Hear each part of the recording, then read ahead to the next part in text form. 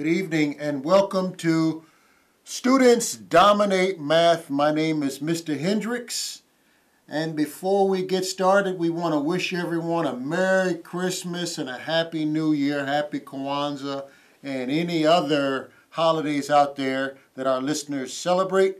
We want to say God bless you and hope you have a wonderful holiday with your families. This is a live call-in interactive show brought to you through the facilities of CAN TV, where you call a number 312-738-1060 and you call in with your math questions, and I'll do the best that I can to answer them.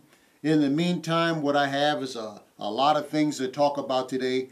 Today's show will be basically focused in two different areas. The first area is we're going to talk about some statistical analysis that I worked with my students, things that I talked to them about in preparation for performing well in our tests, and to share with them how they performed on a recent test that they took. And also, I'd like to end the show where we just talk in general terms about some things in my experience, some of the characteristics of some of the great teachers that I've had, and I'll attempt to combine that with some of the things that I think all the teachers out there, all the educators out there, characteristics that, some of the characteristics that we need to have in order to be successful with our students. If you have some ideas, if you'd like to add to the list that I've established, please call in to the number on the screen and share and contribute your thoughts. All right, so all that said, let's jump into some statistical work that I share with my students recently. This is the final exam time. The students took their final exam last week, this week, and I think a week before that I shared this material here with them. All right, so let's take a look. All right, that's okay. Let's see, let's tighten it up on this a little bit. Yeah, let's tighten it up on that a little bit. All right, so first thing that we shared with them is this is one of my classes. I believe this was my Algebra 1 class. And what this is here is called a stem leaf diagram, where the prefix for all of their scores are here. So this 9 means that the first number in their score was a 9, and this is the suffix of their score. So someone earned a 95. Someone here earned a 98. Another person earned a 93, and then this student earned a 93. Some unfortunate scores down here. This prefix, 53. Someone earned a 53. No one earned a 54 or 55 or 56 because you don't see a 4, 5, or 6.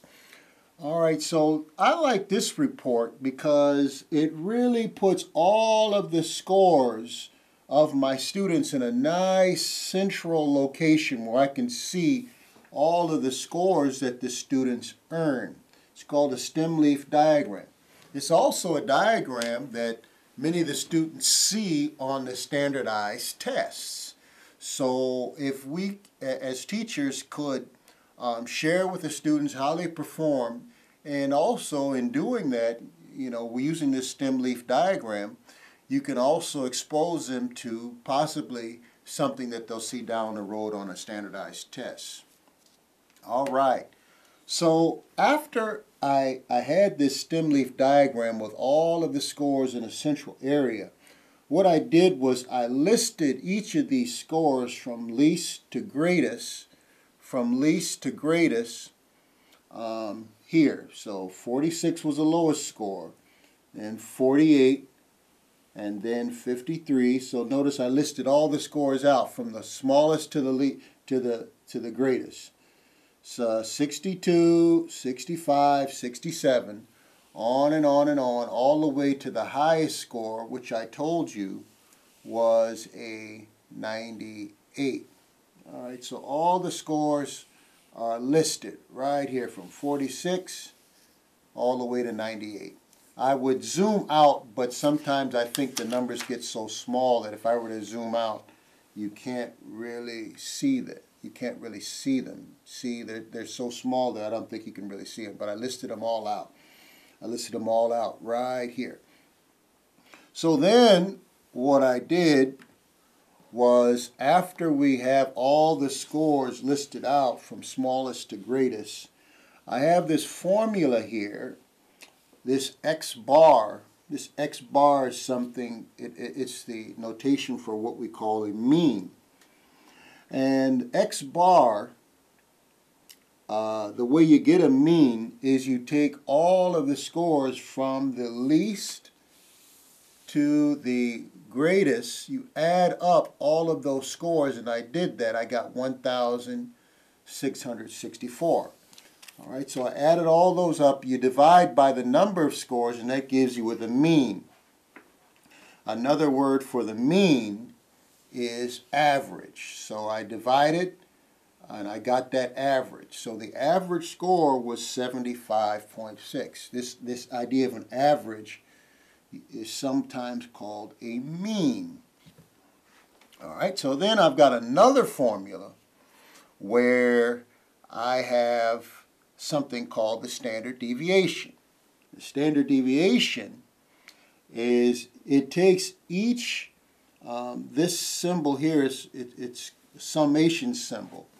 And you're always, after the summation symbol, they'll always place something after the summation symbol that you're to add up.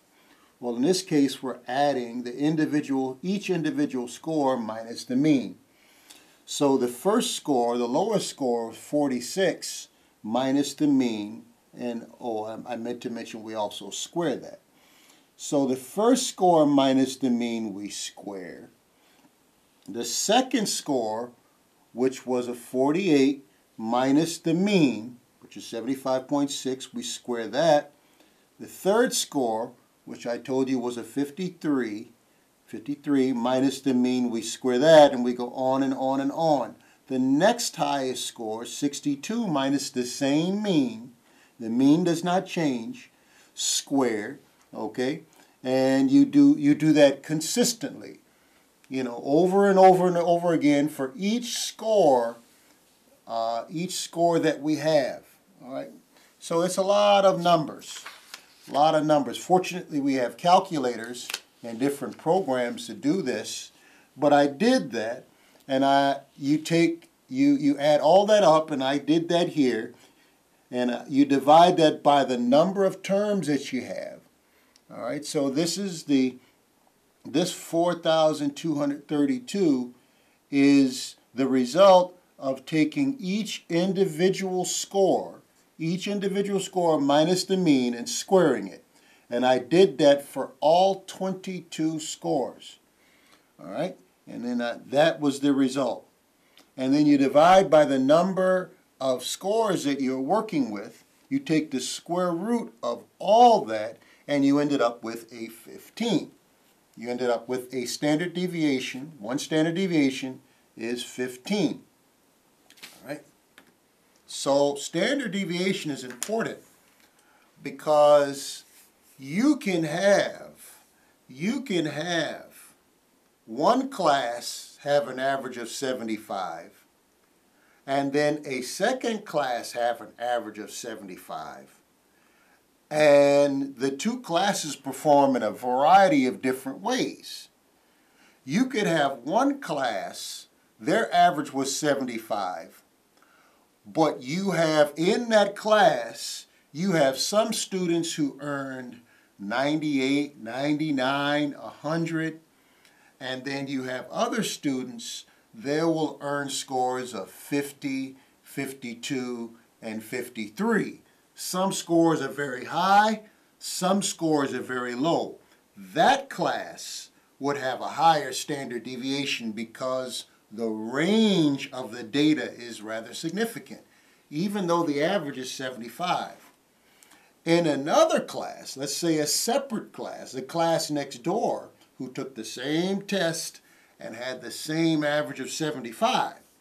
Well, this class, their scores, someone earned a 75, someone earned a 74, someone earned a 76, someone earned a 77, someone earned a 73. All of those scores are centered around that 75.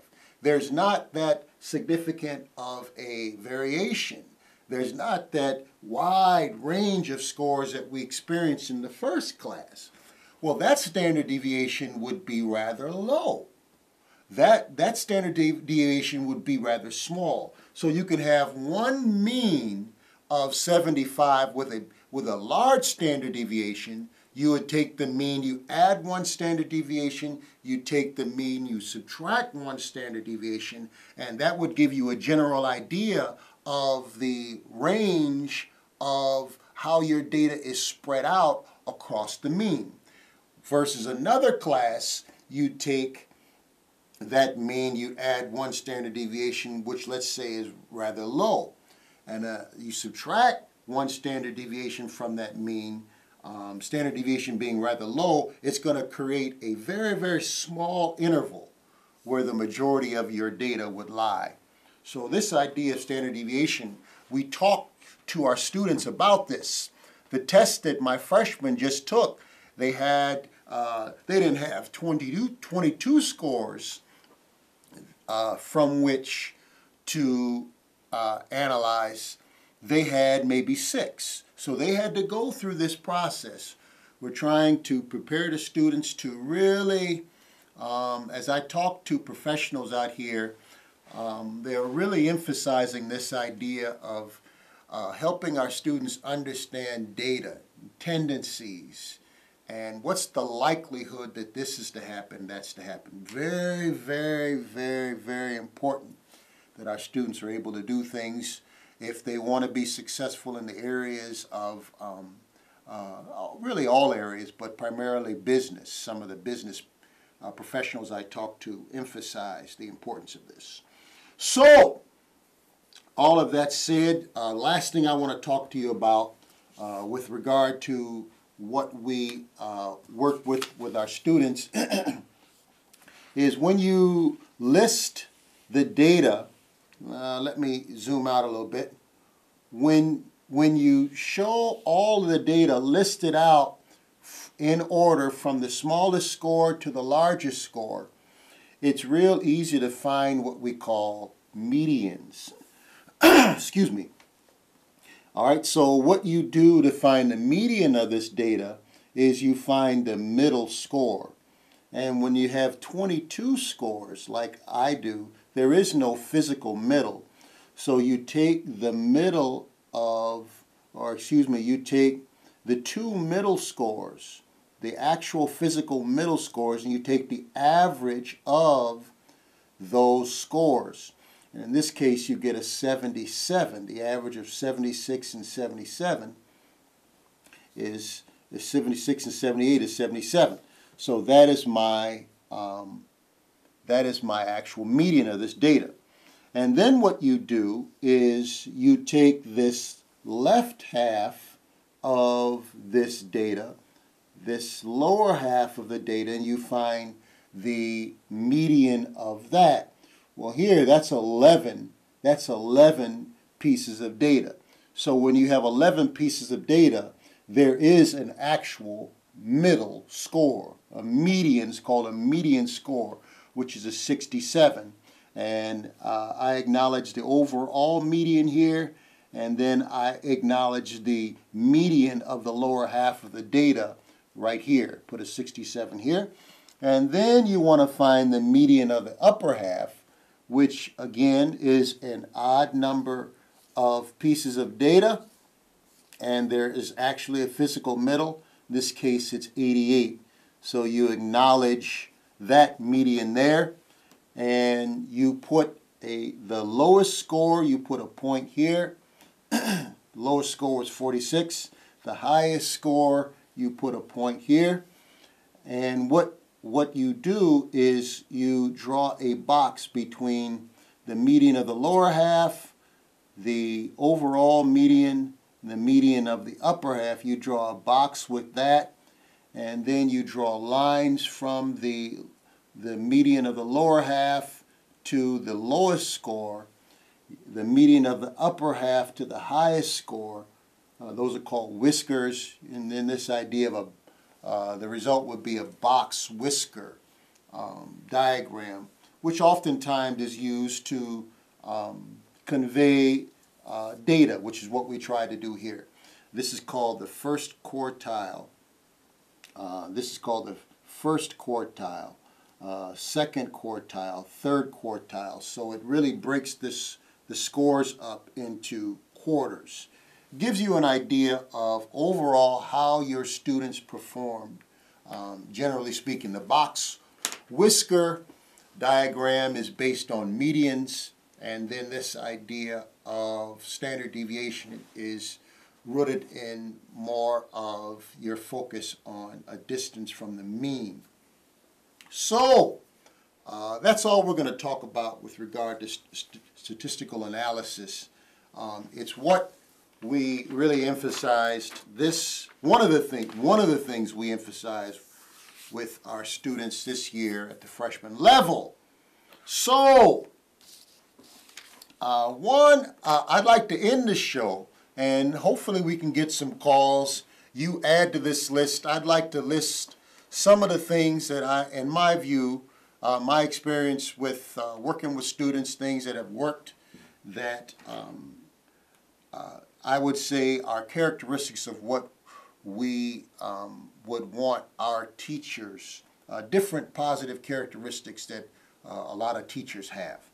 All right, so I'm going to start the list out, and you call in number 312-738-1060 if you'd like to add to this list. All right, so my experience, I'm going to put at the top of the list. I'm going to put at the top of this list good parental involvement. Good parental involvement. When I have a parent who's involved, man, it really helps me out a lot. Because the parent is really passionate about this child learning. I'm passionate about the child learning. And a lot of times, even if that child is not passionate about learning, this positivity coming from multiple sources, my experience has been it really inspires the child, sometimes unwillingly, to perform at a higher level than they otherwise would have. When you can talk to a parent and they see that you want the same thing for their child that they do, a lot of times it really assists you in the learning process. So getting to meet the parents, talk to the parents, learn about the goals that the child has, goals that the parent has for the child, my experience has been that goes a long way to establishing a good rapport with the child and helping the child to perform at a high level. All right. Second thing, parent involvement, super, super important. Never quit mentality with the child. Never quit. And that never quit could mean a variety of things. Never quit could mean a variety of things. I'm not going to quit on the child, and I'm not going to let that child quit on themselves. And this is very, very challenging. I'm telling you, this is very, very challenging. Oftentimes, as a teacher, you got to teach by faith. You have to you can't see the child really understanding it, because they're just, sometimes they're very, very weak in their fundamentals. Sometimes their attitude is not what it should. So you have to see and sift beyond all that and really never quit on the child.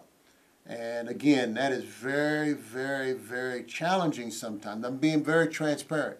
It is very, very difficult sometimes with some of the behaviors that the students come with, some of the ability levels that the students come with. Your mentality might be, wow, this child is at a freshman level, sophomore level, junior level, and there are certain things that you as a teacher would expect them to know or have learned by that time. And if they don't learn it, and then on top of that, they don't show an interest in learning it, on top of that, they're fooling around in class and possibly being a distraction, wow, sometimes this can get very, very frustrating. But the thing that I am encouraging parents and educators, and I'm not saying that this is easy, but you never, ever quit. One of the great things when you've been teaching for a while, you run into students that it was a challenge not giving up. They were goofing around or whatever, very immature, whatever the case might be. But they grow up. And man, when they grow up, they're a lot different than when they were young. So when you observe this transformation, this change, it motivates you and it gives you the very tangible, very tangible, in front of your face result of the commitment that you had in the past, and it strengthens you and better prepares you to not quit on that young person you looking at right in your face. So I say all this to say, don't quit. You put forth your best effort with that child. You be able to look at them in the eye, and you know without a shadow of a doubt, you can say to yourself, I did the best I could. And this is important. This is important. So never, ever quit. The first thing that I said was establish parental involvement and never quit. I think I'm getting long-winded, but that's okay. I've got a list of 10 things, and I'm not going to be able to get through them all today. I think we'll pick this up next time. The last thing, the students are not going to like this, assign homework. Assign the children homework. In my opinion, I assign the children about a half an hour regularly, half an hour, 45 minutes. But mostly like half an hour. That's the intention on how long the homework should take. Homework is just practice. Anything you want to get good at, you have to practice at it. So that would be the third thing. And we'll pick this up next time because we only have a minute left. First thing, attempt to establish parental involvement. The second thing is never quit. Never quit. Just attempt to establish a never quit attitude with the student, and you actually don't quit on the student. Hey, if they need attention, give it to them. You encourage them to come after school. Hey, applaud them. I'm getting to some of my other parts of my list, but and then the last thing I said was give them homework. We'll pick this up next time. To all the students out there, like I said earlier, you never quit. You ask questions, you come after school, you put forth your best effort at all times. And if you do that, you will dominate math. Merry Christmas, Happy New Year, Happy Kwanzaa to everybody out there, and God bless you, and have a good evening.